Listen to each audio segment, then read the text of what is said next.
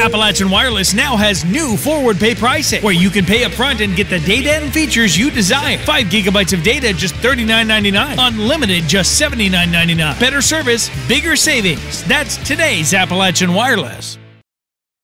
Law enforcement agencies often credit the public for the success of their drug investigations as they receive tips on a daily basis regarding illegal drug activity.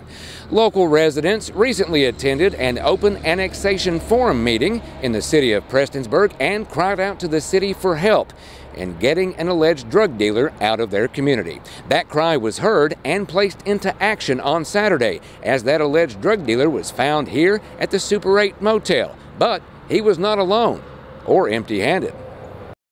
We located Mr. Carroll hiding in the bathtub in the bathroom of that motel. A backpack that belonged to him was located, and in that backpack was a quantity of illegal drugs, paraphernalia that is associated with the sale and use of illegal drugs.